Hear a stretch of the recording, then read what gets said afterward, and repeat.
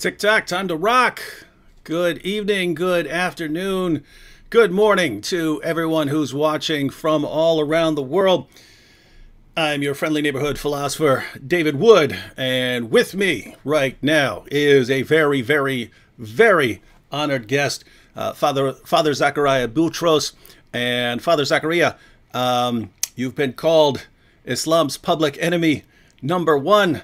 There's a $60 million Al-Qaeda hit out on you, and for those of you who don't know, I'm guessing most of you do, but for those of you out there who don't know, Father Zakaria was the one who came before us all, right? So now we have a lot of people who are really blasting away at the foundations of Islam, going through the Quran, going through the life and teachings of Muhammad. But Father Zakaria was the one who started all of this off in this modern age.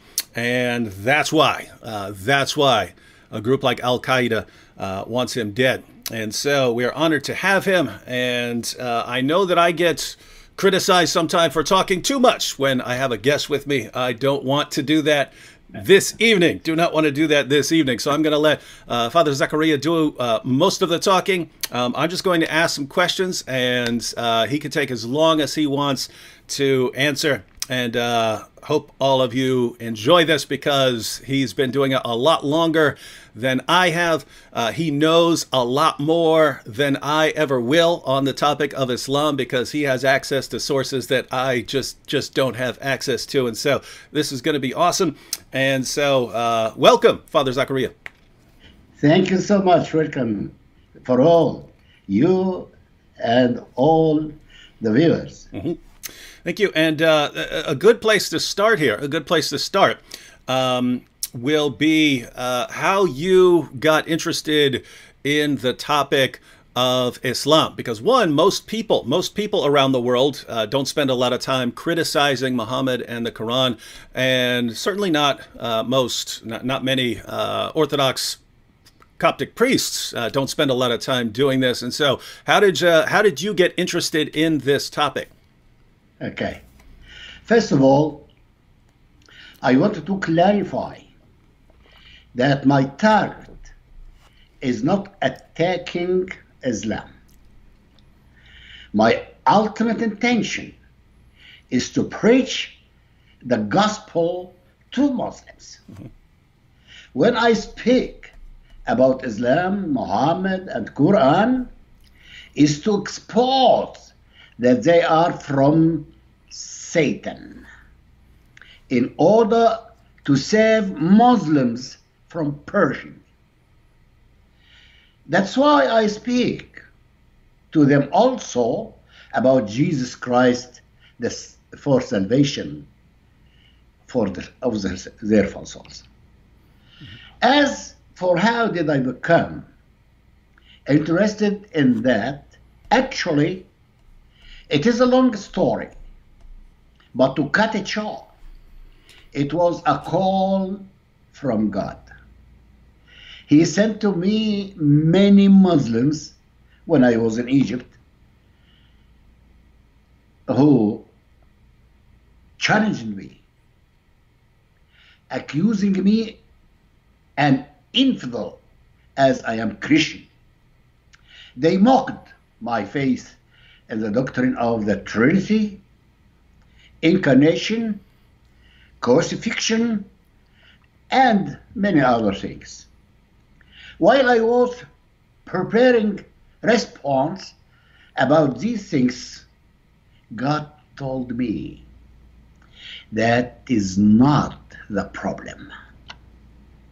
The main problem that I want you to know is that they are deceived by Muhammad, who was deceived by Satan, and they all will perish. But you, as my servant, have to preach them to be saved. God guided me that to preach Muslims, I have to follow a certain strategy. First,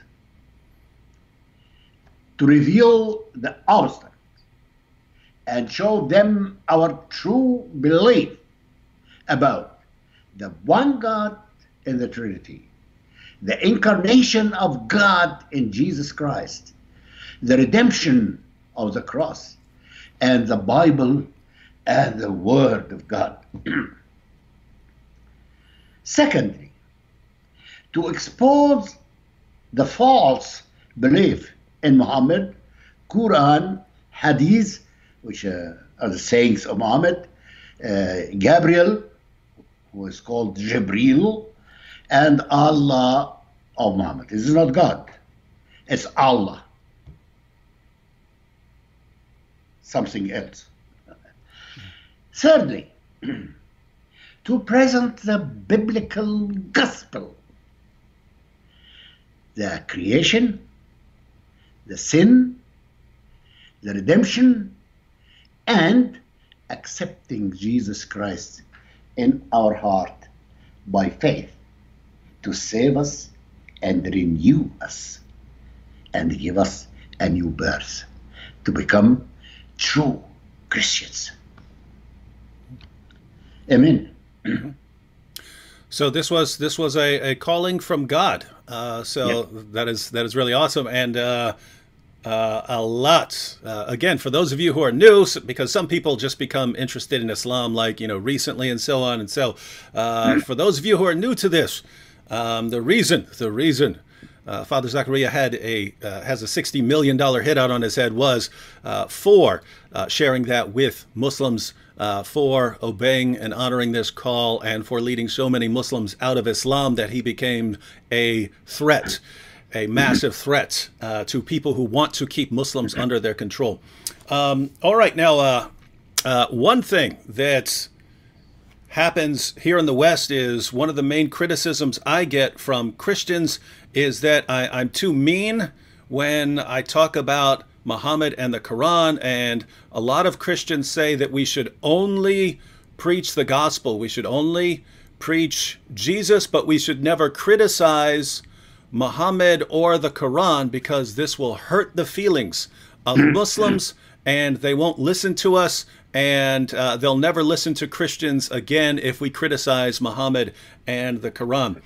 So are Christians here in America and the rest, are they right when they say that we shouldn't criticize Muhammad or the Quran? That's a good question. Mm-hmm. Listen, we should not flatter people at the expense of truth. Again, we should not flatter people at the expense of truth. Mm-hmm. A question: did Jesus Christ flattered the Pharisees when he said to them, "Woe to you, scribes and Pharisees, hypocrites, for you shut up the kingdom of heaven against men, for you neither go in, you yourselves, nor do you allow those who are entering to go in." That's Matthew 23, verses 13. Now, the Bible says, convince, rebuke, exhort with all long-suffering and teaching. That is in the second epistle of Timothy, chapter 4, verse 2. A key word in this verse is long-suffering. With Muslims, it often takes long hours of research, patience, instruction before you see fruit. For 20 years and more, I have been attempting through my television programs, internet, broadcasts, books, and sermons to teach those who I call the seekers of truth, Muslims, who are open to know the truth. No flattering. Amen? Amen. Amen. So, now you mentioned you are, Father Zakaria mentioned his TV programs and so on. Just wanted to notify everyone that the links to his channels, both English and Arabic channels, the links are in the description box, as well as to, all the links are right there. And so be sure to check those out. If you're English, if you speak English, then click on the English channel. If you speak Arabic, then click on the Arabic channel. I want to answer a quick response from a Muslim here who said, it doesn't hurt my feelings, it strengthens my iman. Ahmed, I know you guys say that. Every Muslim says that when inside of him his confidence in Islam is being torn apart. And what you guys say outward, when your confidence and your faith in Islam, in Muhammad, and the Quran are being torn apart, you want to put on a good show and you say, no, it's building up my confidence. We know that's not true. Almost every Muslim I've ever seen who left Islam a few months earlier was telling me how his faith is only getting stronger, and then he leaves Islam. So if you're here boasting about your faith getting stronger because of the information that's going out there about Muhammad, amen, because we know it's tearing you apart inside. Okay, so Father Zakaria, on the topic of Muslim leaders talking to Muslims, telling Muslims about Muhammad, telling Muslims about the Quran and all the miracles of the Quran and all the miracles of Muhammad and how wonderful Muhammad was. Muslim leaders say things like, for example, that the Quran has been perfectly preserved, never one change anywhere in the Quran. But when I read the books, I find in the Muslim sources, it talks about changes all the time, entire chapters of the Quran being lost, verses being lost, Aisha's sheep eating verses that are no longer in the Quran. And I know the Muslim scholars, the Muslim leaders, they have to know this. They've read these sources, so they know this information. So my question, because you know the Muslim sources much better than I do you believe that Muslim scholars, Muslim sheikhs, Muslim imams are actually lying to Muslims about Muhammad? Are they lying about Muhammad and the Quran and so on? Absolutely right. Absolutely right. They did and continuously doing. They confessed openly on air in the Arabic TV channels that they were lying to people in their talks. And I have these videos which shows that they say we're lying on people. And if you want me to send you these videos, I am ready. But it is in Arabic. Maybe could make a translation for it. Subtitles. Yep. Okay.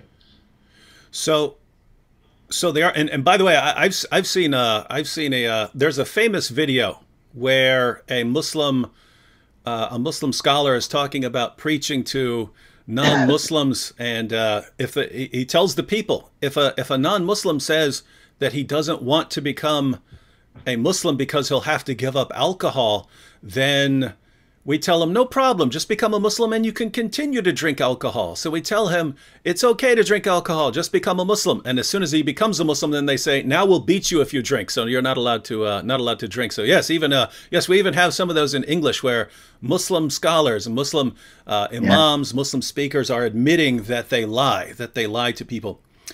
I saw the video. Yeah, famous video. Now we have many Muslims here in the chat right now. We have many Muslims in the chat, and yes, amen. So since we know that, oh, by the way, we have over 1,000 people watching live right now, and we know that many Muslims are in the chat, and we know that their leaders have lied to them about Muhammad and the Quran and so on. Father Zakaria, what would you want these Muslims to know about the Quran? And you can take as long as you want, but what information would you like to share with them about the Quran? Because they have false beliefs about the Quran, but what's the truth? Good question. I want Muslims to know that Muhammad was a false prophet, deceived by Satan. And Satan guided him all his days of life when he was on earth. Muhammad was deceived by Satan, who appeared to him and who talked to him and who guided his way. So he deceived Muhammad, and Muhammad deceived all Muslims. Yeah. So with the Quran, Muslims are told that the Quran is a perfect book, that the teachings of the Quran are perfect, that the Quran has been perfectly preserved, that the Quran contains scientific miracles, that it's the most wonderful book ever. Are these things true about it? I mean, I'm sure you've read the Quran many times. Do you think that it is a wonderful book? I have many episodes, mm-hmm. in my programs mm-hmm. about Quran. Mm-hmm. Not less than 40 episodes mm-hmm. about the errors in Quran. Scientific errors, historical errors, geographical errors, theological errors, and grammar errors, Arabic grammar errors, language errors. How could a book from God is full of these errors? How did their Allah know the truth? That's why he makes many mistakes. Mm-hmm. So I want Muslims to know that Quran is a false book, inspired not by God, inspired by Satan to Muhammad, to deceive him and deceive all the people. And Satan is working against Christ. As God was incarnated in Christ, so Satan imitated that. Satan himself was incarnated in Muhammad. To make another story, he wants people not to go behind Jesus Christ and be saved. So he made the same story, and he was incarnated in Muhammad and spoke to him to deceive the whole world. That's why he deceived all the Muslims. Millions and millions were deceived by Muhammad. There are lots of stories about Muhammad. For you Muslims who are watching, there are lots of stories that your leaders just don't tell you about. And so the only way you Muslims learn about about these stories about your prophet is to come to us, right? Because we're the only ones who are going to tell you. Your leaders won't tell you. Politicians won't tell you. CNN won't tell you. No journalist is going to tell you. No one's going to tell you what is in your actual sources, and you guys don't read them. So we're the only people. You get mad at us for telling you, but we're the only people who actually tell you what's in your sources. And it's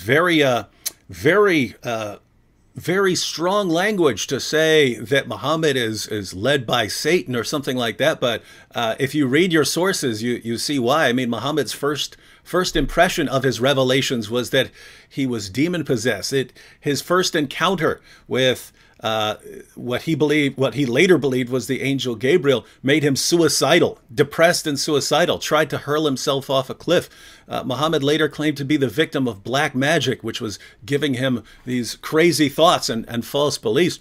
And of course, there's the satanic verses where he admitted that he delivered revelations from the devil. And if you Muslims read about the process of Muhammad receiving these revelations, it sounds like something out of a horror movie. It sounds like something terrifying, where he falls on the ground and his skin changes color and he begins sweating. It sounds like something from a horror film. It sounds like something like demonic possession. So, again, you're only getting this from us. Now, Father Zakaria. Go ahead. Can I add something? You can add anything you want. Yeah, thank you so much. The first day Muhammad was possessed by the devil, and he came down from the cave of Hara, like you described, was crazy. His wife asked him, Khadija, the first wife, what's wrong with you? He confessed openly and said to her, I feel I am possessed by Satan. He himself said that, and these are written in their books in Arabic. But no one wanted to say that. He confessed that I am possessed by Satan. Okay, go ahead. Thank you. Oh, yeah. I think that is a massively important point. You Muslims who are watching, try not to miss this. Muhammad met something in a cave. Yeah. He was the only one there. When he left, Muslims, when he left, he thought he was demon-possessed. He goes to his wife and says, I think I'm demon-possessed. And his wife, who wasn't there, who didn't see anything, who had no idea, who's trying to calm her husband down because he's suicidal, he's trying to kill himself. She calms him down and says, no. You're a prophet. That was an angel. How would she know? What in the world does this woman know, Muslims? So your confidence in Islam, it comes from Khadija, not from Muhammad. Muhammad thought that he was demon-possessed when he started receiving revelation. So, all right. Now, on the topic of Muhammad, Muslims are taught that Muhammad was the greatest man ever. I mean, what Muslims say today, that he's the seal of the prophet. So there are all these prophets in the Bible, and then you had John the Baptist and Jesus, and now we have Muhammad, who is the last, and Muslims believe the greatest. Now, you've read all about Muhammad, and you've been making videos and doing shows for many, many years. When you read about Muhammad, what would you want the Muslims here to know about Muhammad that they don't know? The same thing I said. Muhammad was possessed by the devil. He was a false prophet. And I spoke that, like you said, many episodes about his behavior. About his behavior. No prophet can behave like that. He married a young girl, which was 6 years old. He married her and have intercourse with her when she was 9 years old. Terrible. Is there any prophet can do that? Is there any man in the world that can do that? He's possessed by devil. And so he had more than 60 women whom he had sex with them. 13 of them were wives. The rest are possessed by his hand. Slave girls. Yeah. So, how is that? A prophet comes and he says, I have no interest in your world except in 3 things: women, food, and perfume. a prophet has no interest in the world except in three bad things. How it comes? So Muslims have to know openly and directly that Muhammad was a false prophet used by Satan. Mm-hmm. Yeah, and I think if we look at the evidence, that is just indisputable. When we look at Muhammad's life, his teachings just does not line up. Lots of Muslims here, they would point out, they would say, but look at prophets in the Bible, look at King David, he sinned, and so on, and they don't understand. Yes, you can point to things that prophets did, but those things are sins, ladies and gentlemen. When King David slept with Bathsheba, that was a sin. He was condemned for that. In Islam, Muhammad does all of these things, and Allah just thinks it's great. So no matter how many things Muhammad does, no matter what he does with a little girl or with his own adopted son's wife, no matter what he does, Allah just tells him, good job, keep on doing it. And so, ladies and gentlemen, there's just no way that Muhammad is in the same line of prophets as we find in the Bible. In the Bible, prophets sinned and they were rebuked by God. They were punished. In Islam, it almost seems like Muhammad's God just wants him to keep sinning more and more and more. And along those lines, ladies and gentlemen, there's even in the hadiths where Allah says that if people didn't sin, he would destroy them. He would destroy them for not sinning. He says he would create more people who would sin so that he could forgive them. And so Allah just wants people. Allah wants people to sin according to Muhammad. Does that sound like the God of the Bible, the God that the prophets taught about? It doesn't. And so notice also, according to that, if Allah wants human beings to sin, then his ultimate enemy would be a human being who refused to sin, would be his ultimate enemy. Allah's ultimate enemy would be someone who refuses to sin. And that would be Jesus as the ultimate enemy of Muhammad's God. Can I add anything? You can add. Yep. Mm-hmm. Thank you. Muslims always compare Muhammad by the Old Testament. The behavior of prophets in the Old Testament, mm-hmm. the war in the Old Testament, they always say that. Justify the works of Muhammad by comparing him with the Old Testament. It is wrong. Why? Because Old Testament was the law. It was the testament of the law. Law means something else than in the New Testament, the grace. In New Testament, we have the grace because in the first chapter of the Gospel of John, it says that the law was given by Moses, but grace and truth are given by Jesus Christ.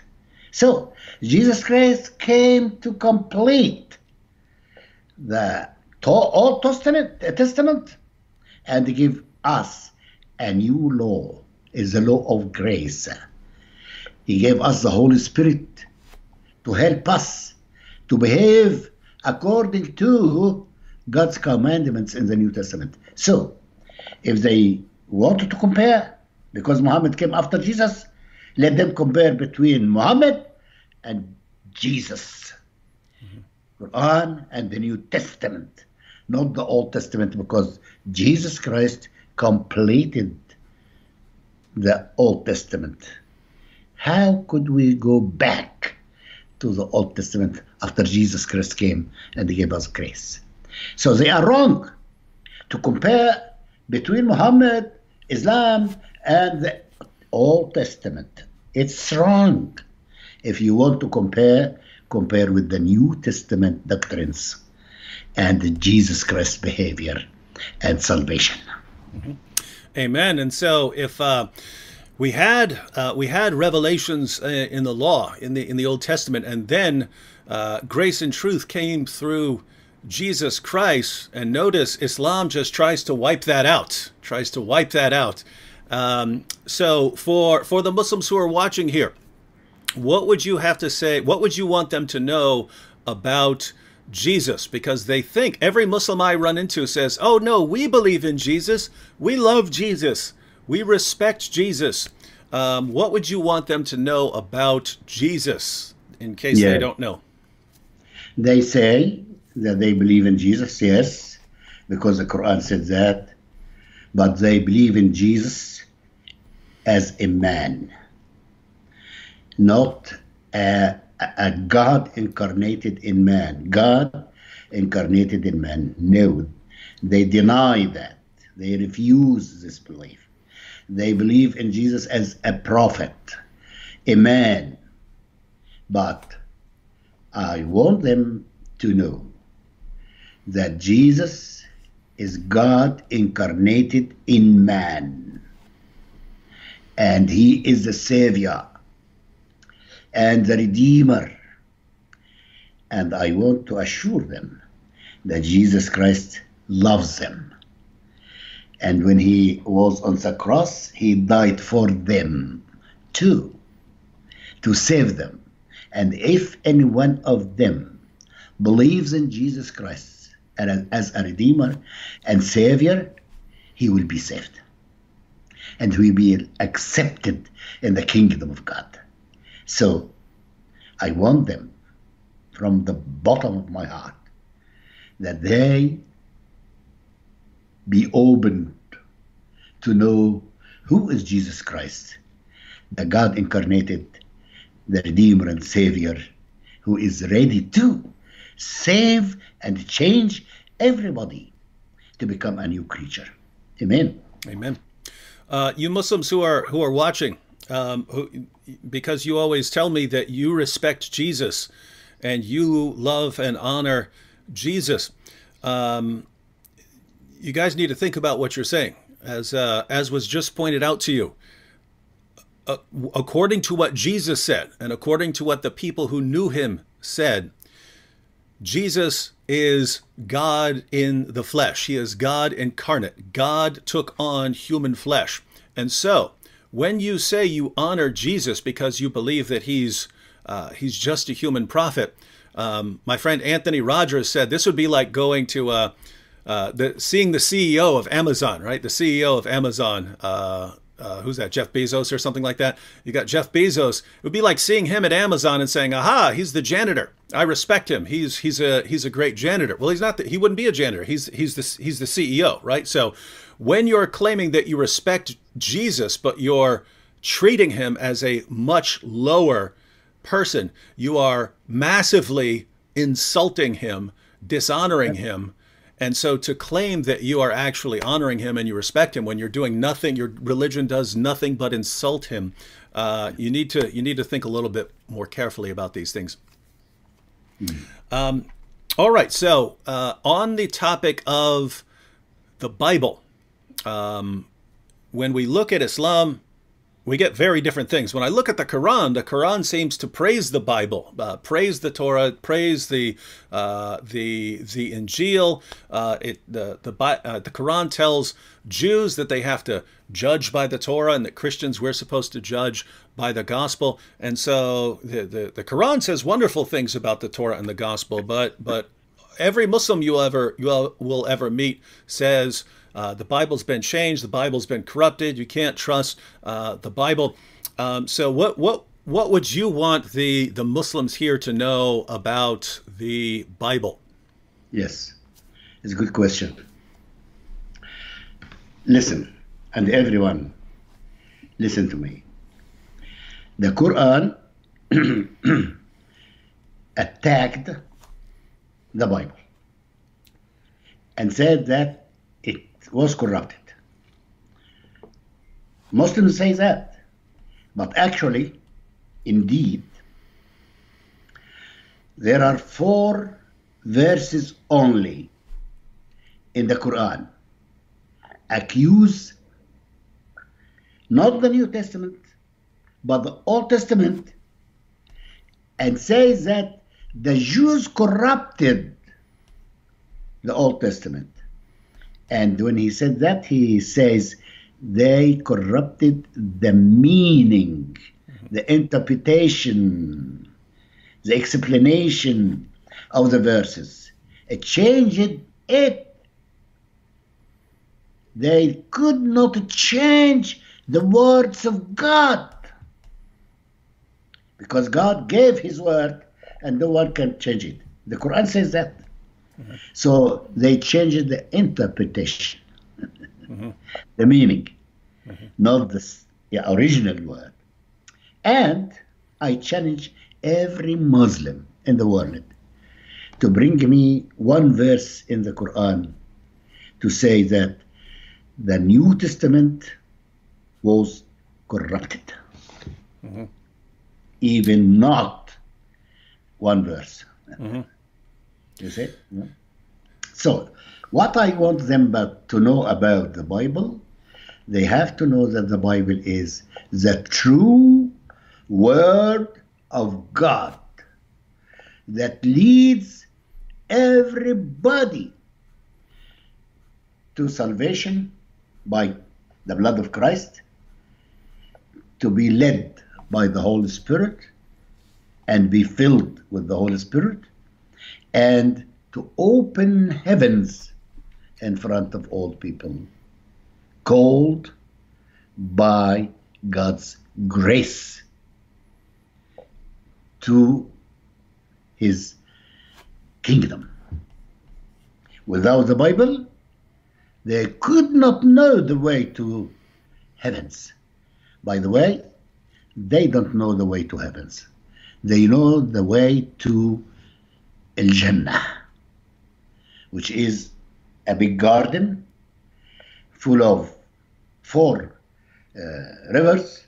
One of them is a river full of wine. And there are, for every believer, 72 concubines. Beautiful girls. So this is a garden of Islam. It's a garden. I think that if Muhammad came to America, he would say, oh, this is the Jannah of God. This is a paradise full of girls and full of wine. Yeah. So it's a lie. There is no heaven in Islam. There is a garden for their lusts, no more. But the Bible shows us what is the heavens, what is the kingdom of God, how we can go there and be with God and enjoy his love and be united with him. That is the Bible. I hope that all of them know that. Muslims who attack the Bible, actually, they didn't read the Bible. If any Muslim read the Bible, you will see that he will become a good believer. Yep, we can hope that they'll start reading after this. You Muslims out there, going along with what you just heard, think about this. Everything that your entire religion is aiming towards, wine and women. Yeah. Wine and women. It's all about wine and women. Why should I join this religion? Guys, wine and women, wine and women.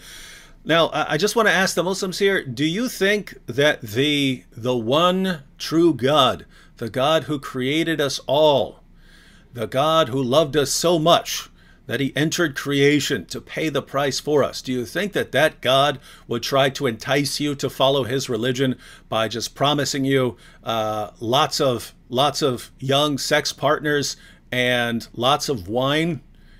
Yeah. Notice who does that even appeal to? That appeals to very fleshly minded people who are just focused on satisfying their own physical desires. In other words, it appeals to someone like Muhammad.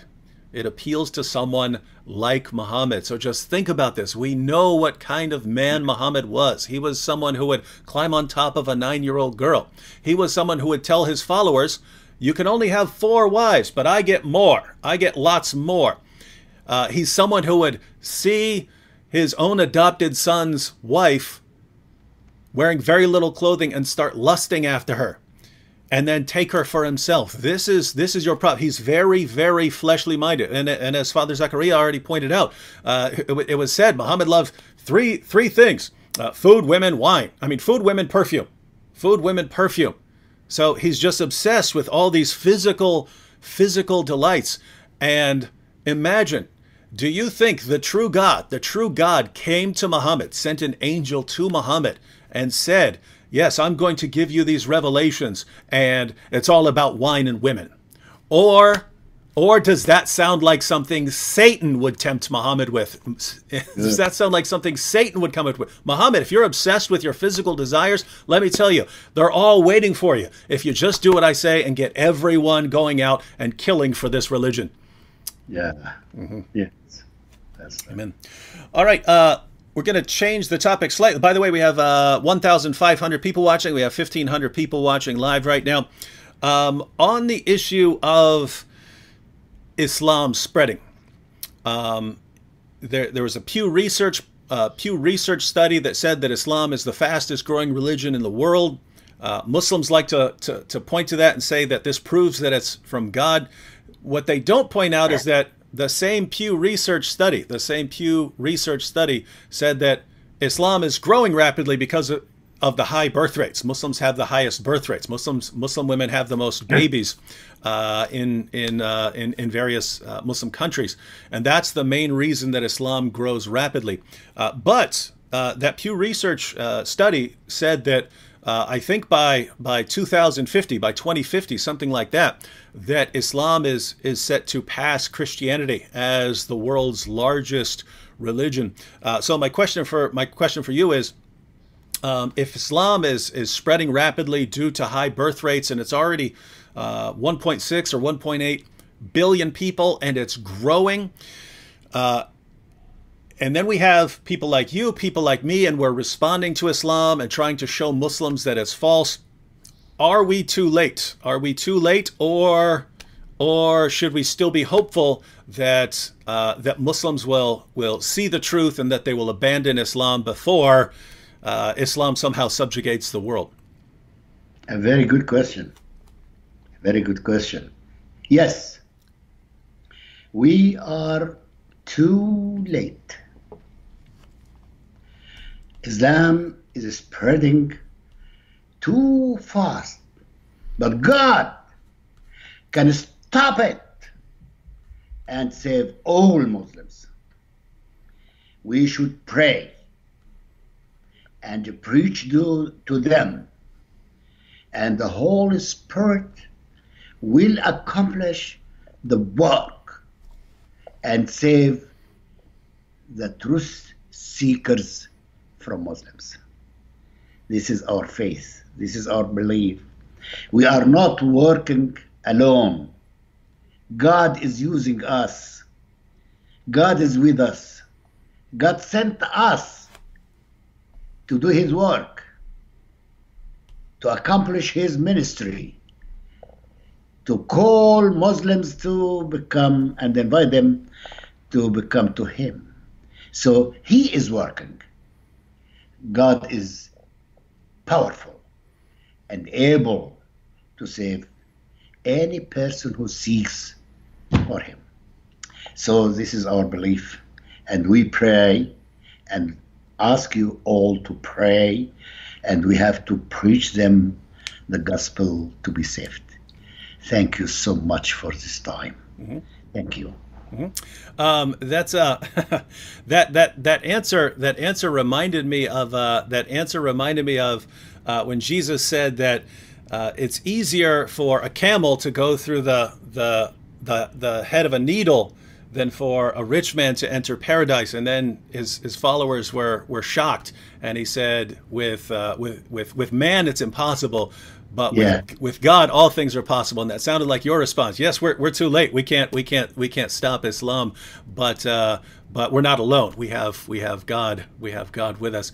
And so ladies and gentlemen, if you're worried about the spread of Islam, just remember the God that you serve, and this is not too big of a problem for him. All right, well, I did not want to keep Father Zakaria too long. We have over 1,500 people here, but I just want to give you any time to say anything else that you want to say to the Christians who are watching, to the Muslims who are watching, to anyone else who is watching. Do you have anything else that you'd like to add? And there are lots of things. It could be a topic like, an Islamic topic like, abrogation, or if there's anything you're studying now, or anything that's going on in the world, coronavirus or something like that. But anything else you'd like to cover? Yeah, thank you. Yes, now God is giving us an opportunity. He says to the humanity, it's enough. Stop here. So, because of the virus of corona, everything in the world is stopped. Every person is keeping himself in his house. He put an end to everything. So, we have to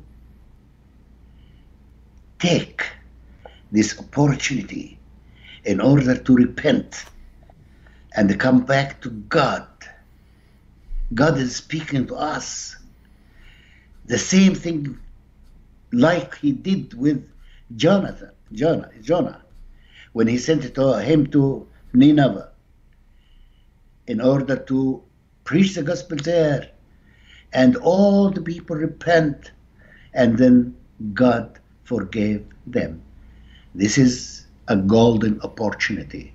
God is speaking to the whole world through this virus which attacked all the world in one time to stop everything. God says to the people, what will you do? You are working and busy, and go away from my way, astray. But stop. Think again about your life and about your eternity. Seek how to be saved. No, there is no other way